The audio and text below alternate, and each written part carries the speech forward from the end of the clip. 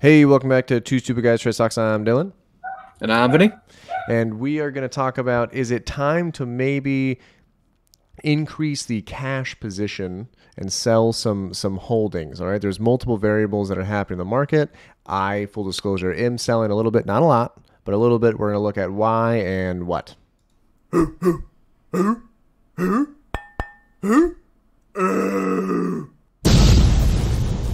stupid guys trade stocks. All right. So this happened over the weekend, right? This is obviously not ideal. We're not going to get into the news portion of this, but it seems like we may be okay. All right. It says Iran told the UN that it's concluded. We might be okay. I don't trust that a lot. I don't have a lot of weight into that. But hey, could be great. So that's obviously what we're hoping for. The VIX, which is, it's kind of like the fear index. You're familiar with the VIX? Yeah, absolutely. It's All right. pretty low right now too, which is crazy. Yeah, we had one spike up. It's not super crazy. We've been low for a while. I put this graph in going all the way back like 2 years, so you could see we were much higher before, right? So not too crazy. There is some weird stuff that's happening that usually happens before a crash, I guess you could say. This is one of them. This was kind of crazy. One of St. Louis's tallest towers, which initially fetched 205 million in 2006, just sold for 3.6 million. We went from $140 a square foot to $2.50 a square foot. Absolutely wild, because there are houses in California that cost more than this that people are buying, and you could have built an entire tower. Not Yeah, built, but bought. absolutely. Homes around me cost more than $2.50 a square foot, which is bananas. Yeah, I wouldn't mind living in a tower like that. I agree. This would be a pretty awesome place to call home, right?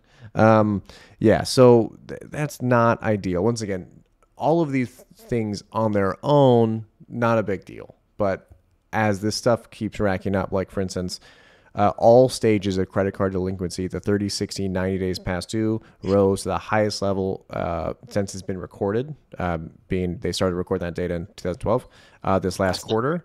Yeah, it's only like 11 years.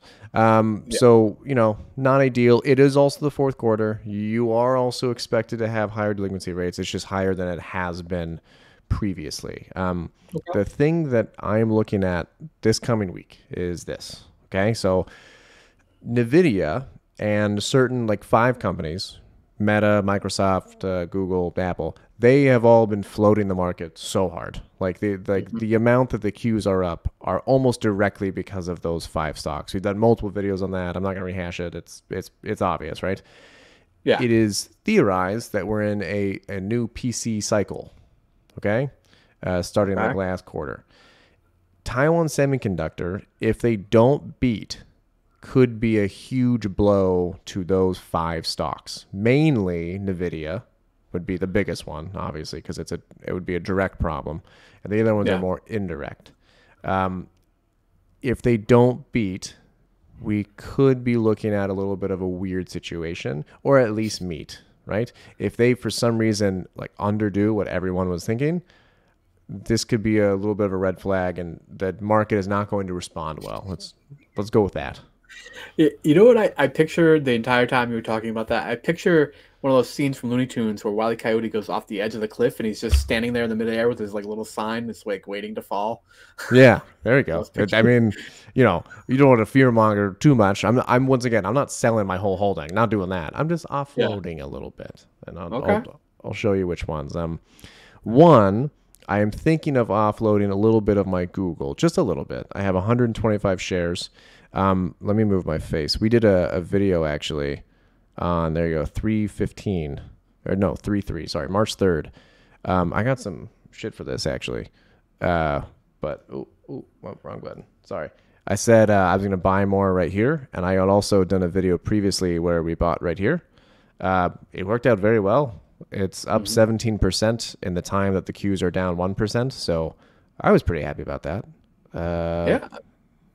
My Google cost base is like $97 a share, so like I love Google. It's at the right price. I don't want to sell a lot, but I am looking at selling a little bit. But yeah, I got shit for this buy when it happened, but Hmm. I also got crap for this one. This is Schwab. Do you remember their whole crash Wow. deal? Yeah, the Yeah, yeah, yeah. video I bottom don't right. know it, but Yeah, so March 18th, we did a video. I said I was gonna go fairly heavy into Schwab. I put like 7 grand or something. I have like 170 shares, 175 shares.